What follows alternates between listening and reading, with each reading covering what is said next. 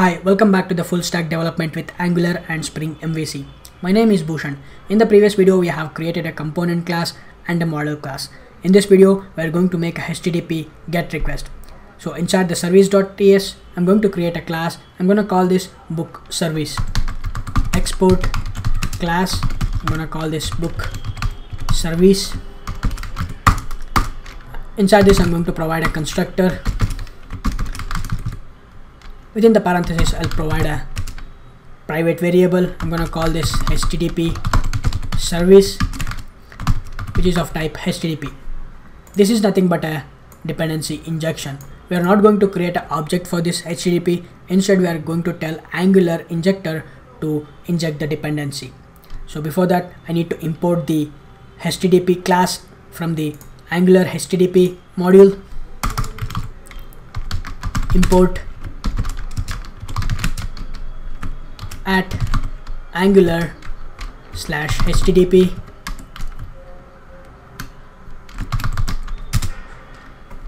and I'm going to annotate this class with a @injectable. In Spring MVC, we are going to call these annotations, but here in Angular, we are going to call this decorators. Inside this, I'm going to write a method to get all the books. I'm going to call this get all books.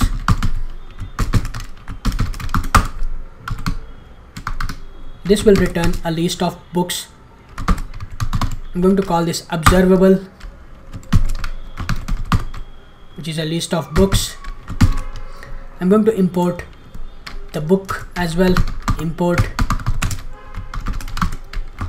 book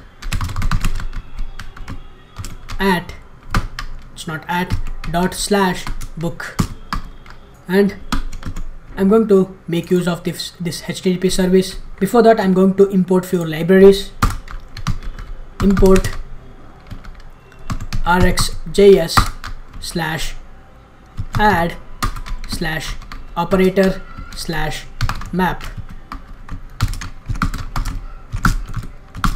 I'm going to import the catch as well, and I'm going to import the response, request options, headers. Inside the get all books, before that I need to write a private method to handle the errors. Private, I'm going to call this handle error.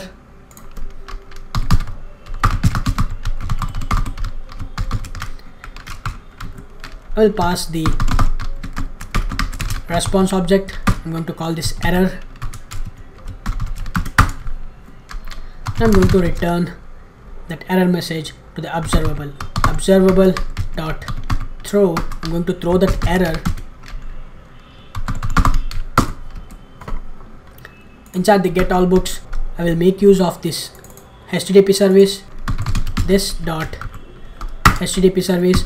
I'm going to call get method. Inside the get method, we will provide our service endpoint. I have already copied the service endpoint. This will return a list of books in a JSON format. On this, I'm going to call map method. This will return a list of records. I'm going to call this response. Response, I will get the response. I'm going to call a JSON method on this response object. Response.json,